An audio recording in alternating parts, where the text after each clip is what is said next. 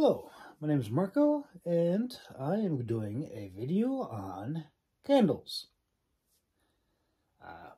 Medieval candles and lamps.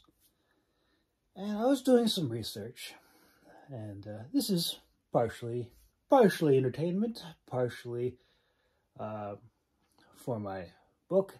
I was curious about different types of candles and lamps. You know, lamps, the oil lamps, olive oil lamps. If you can see that, lamps. Where's my,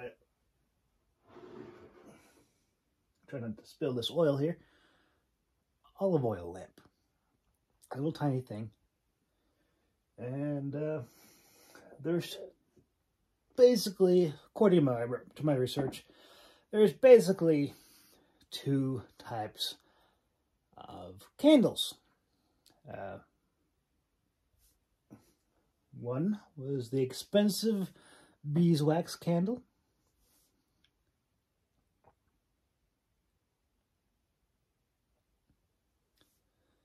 And most candles nowadays, the cheaper candles, are made out of paraffin wax, and that is a petroleum product. Gross. Yes. Yes, yeah. But they're cheap, and but today we got something special. We got something special to share.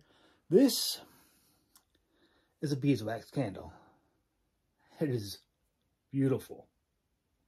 You can just tell right now just the difference in light. Pleasant fragrance, beeswax candle. But it was, you know, naturally harder to get, more expensive. Now, during my research, I was intrigued. By this. This is a lamp. This is a little oil lamp. They found lamps in Britain during the Roman expansion. And I kind of wondered, well, why isn't there oil lamps mentioned as much as candles? Maybe it's just a Hollywood thing. Candles look nicer. I don't know. But then I thought, well, olive oil is from the Mediterranean, Italy, and naturally the Romans were probably very fond of it. Cool thing.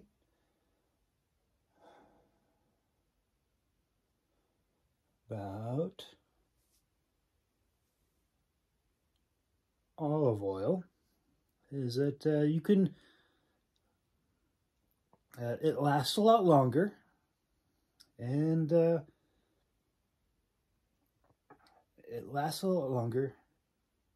However, another cool thing about this is that you can modify the wick to make it brighter or a little bit dimmer. So you have a little more control over the olive oil lamp. And you can tell I'm being very careful not to spill any of the oil and set myself on fire.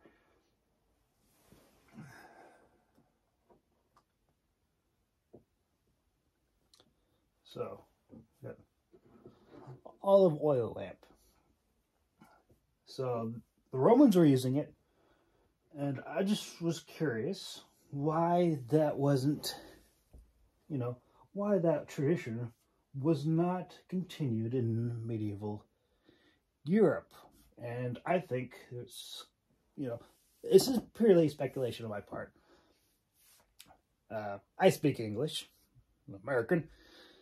If you couldn't tell. And, yeah, I read English. So, am I going to be biased toward English written sources? Yes.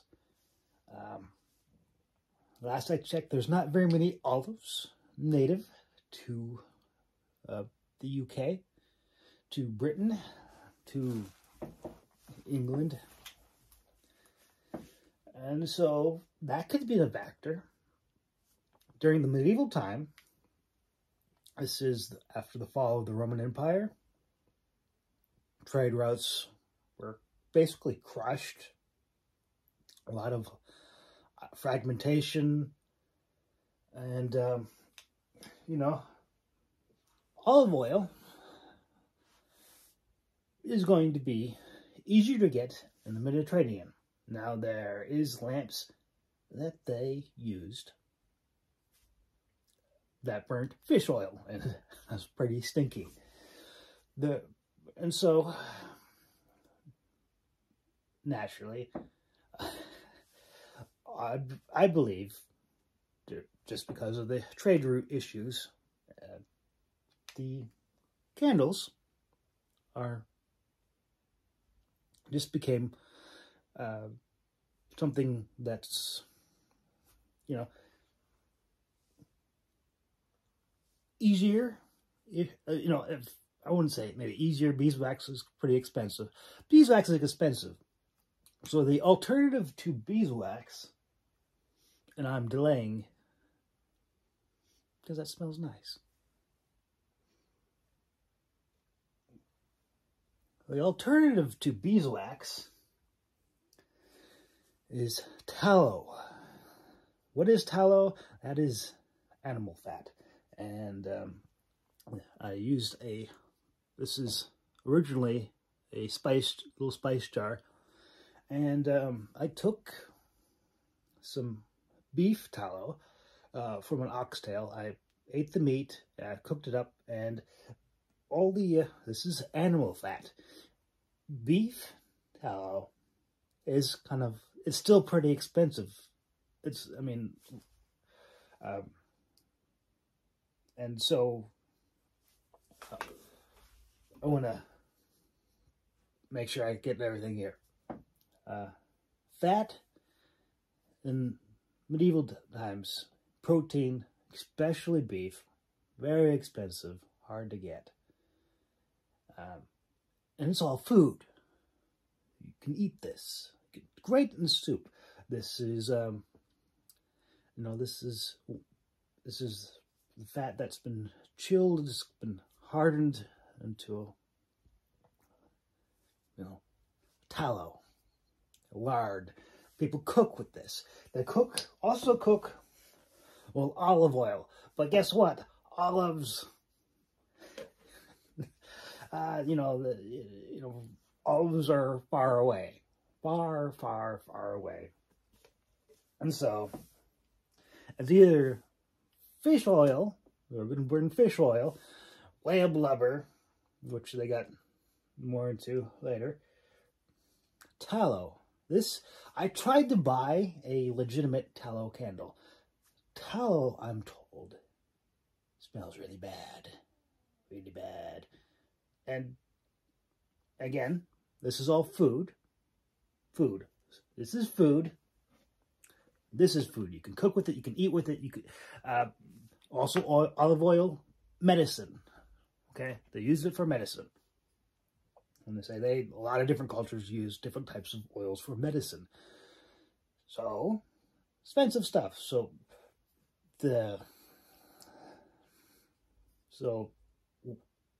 we're going to burn this, right? You're going to burn food. So obviously, whatever fat they had, or going to burn or make into tallow for burning candles was probably the cheapest fat they can get, the stuff that they can't eat. So this is really high quality tallow. Okay, this is probably on the upper end. Okay, so melted it down, put a wick in, and then I let it set, let it harden, and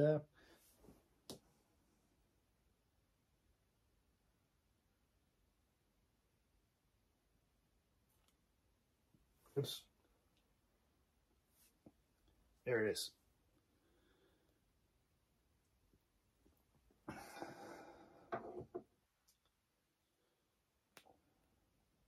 There's the tallow candle. I couldn't buy this. I looked on Etsy, and the closest thing I found was a tallow mixture, but it was not pure tallow. It's not pure tallow. And, yeah.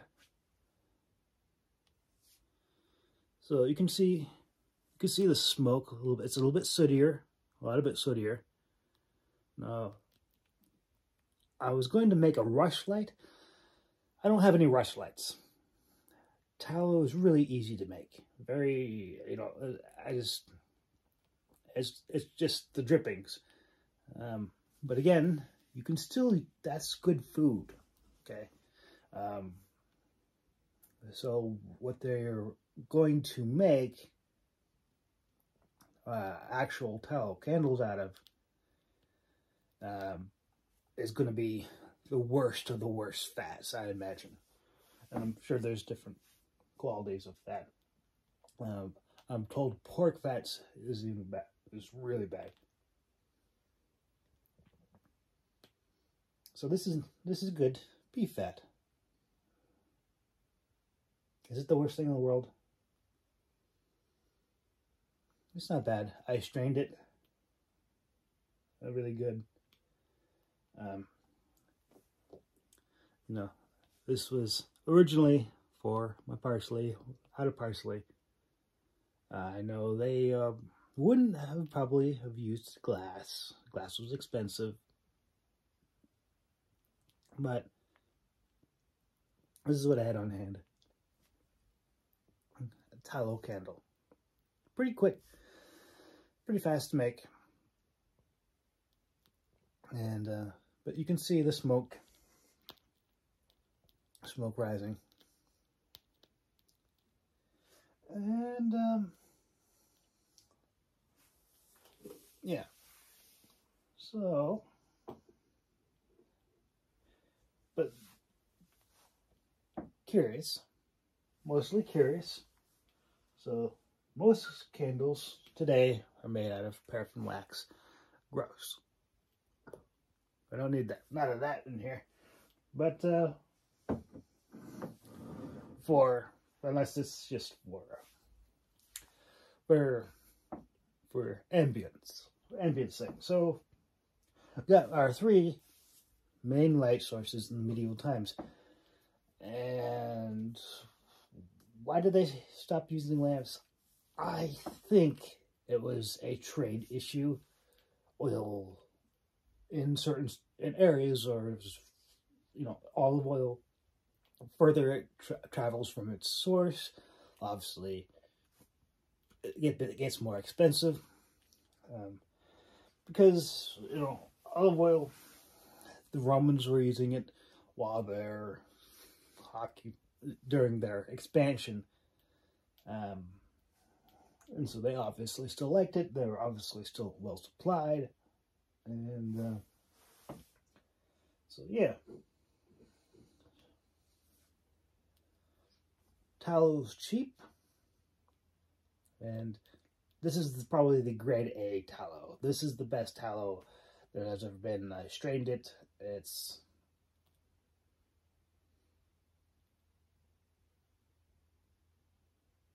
not nearly as bad as I feared. Again, pure beef tallow. And probably what they were using was the stuff that they can't eat. That stuff that they can't put in their soup.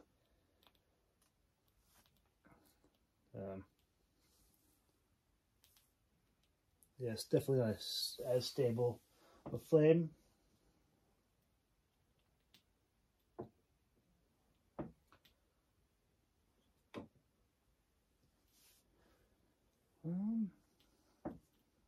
That's the beeswax candle. Now I'm starting to smell it. I'm smelling the tallow now.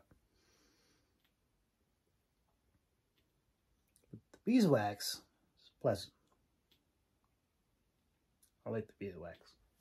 Beeswax candle. They're a little bit more expensive than the paraffin, toxic paraffin candles. Yeah, I thought they're actually using wax, but it's a petroleum product, paraffin. You know, there are some downsides of this, of using the oil lamp. One, it's oil, moves around a lot. You have to be really careful with it. If you spill it, the oil has to come right to the edge. This is way easier to carry around. A lot more stable. Probably could pack this a lot easier.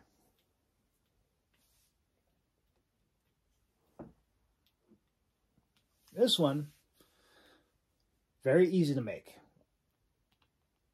Very easy to make.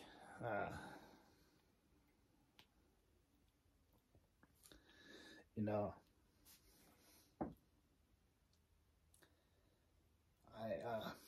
it's incredibly easy to make. In fact, you can't buy them. They do emit a bit of a smell. I'm still trying to figure out how to describe it. That's why I got them. But you can, if you have a bit of some wick,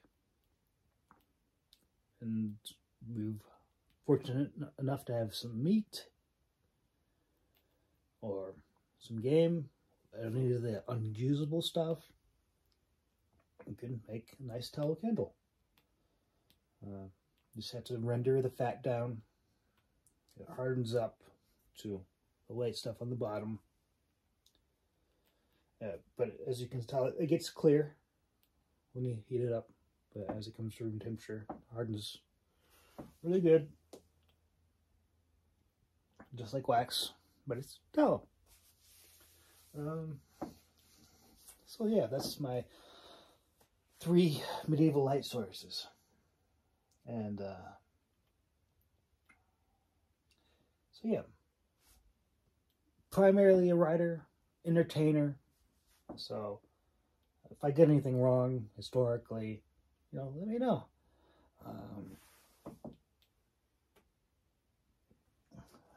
I think another drawback with this might be cold. I think it could become a lot more jelly. I've actually had issues with my, it's been in the negatives, and it's just been cold, and sometimes I'm guessing I would like to test it, that if you are in a cold environment, oil sometimes will get more jelly and maybe harder to distribute into something like this. So this is nice. I would use it, nice little reading thing. Would not like to move around with this. This is very stationary, in my opinion. Very stationary, very careful. Yeah.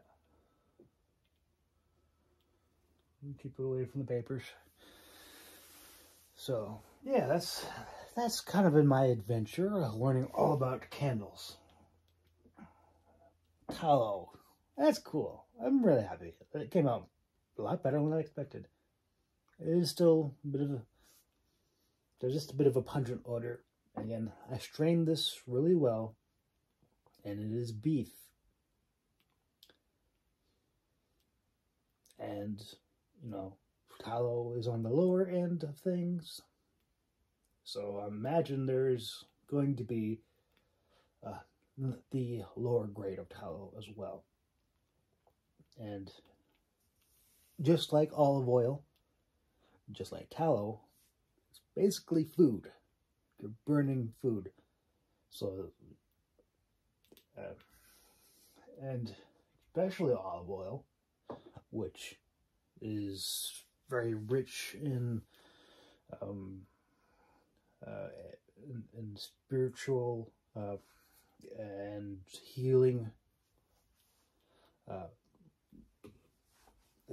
cultures, and used both for healing and in religious ceremonies. Olive oil, I think, would not be used as much in certain locations, in colder climates.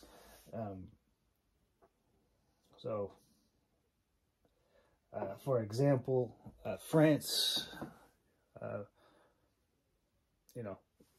feel free to look it up. But I've heard France used a hodgepodge of oil and candles, whereas England, they had their rushlights. I don't have any rushes, so I can't make rushlights, but they would use the tallow. They'd dip the rushlights in the tallow, and it would just be just a miniature version of of this.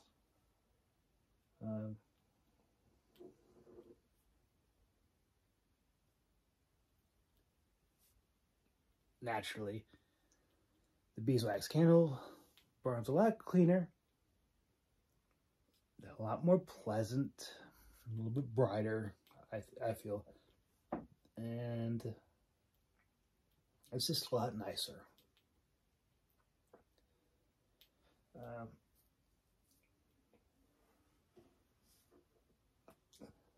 These, I think I've got the best, made some really good tallow, because it's pungent, but it's not nearly as bad as some people have described it. But some people have better sense of smell than I do.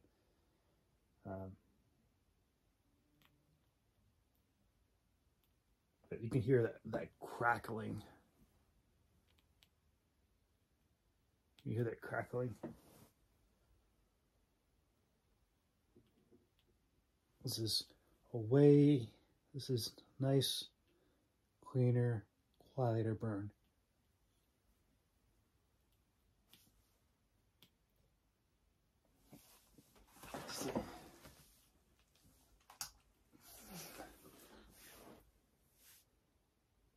Yeah. Very interesting.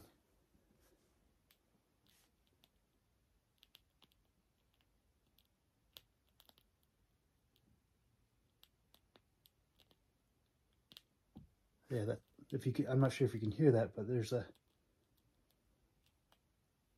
more of a pop, crackle. Yeah.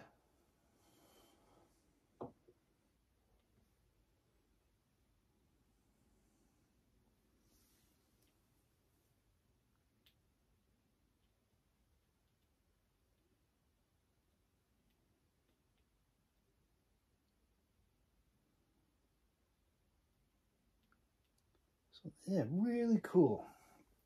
I was stuck on one paragraph on my book, and it was all on candles, and I really overthought it. But I thought I'd share some of my findings with you.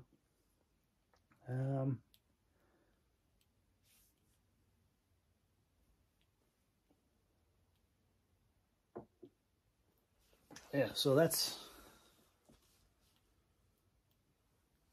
yeah.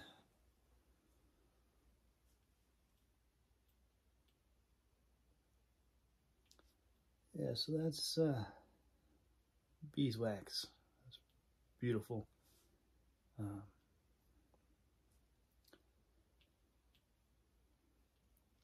But yeah, I way overthought the candles. But I'd like to do my research, and I like to share. And if you find this interesting, check out some of my books. I have audiobooks to sample, and there are, for people that like to read, there are audiobooks on Amazon. And if you like dragons, magic, adventure, Check it out.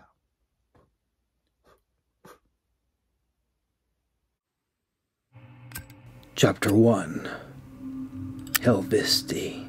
Nora took in a deep breath as the ship sailed out of the harbor and tugged at her long fur overcoat that blocked the cold wind as she turned for one last look back at the city. She would miss Takroon and its cozy, bone-white wattle and daub buildings with their shaggy thatch roofs.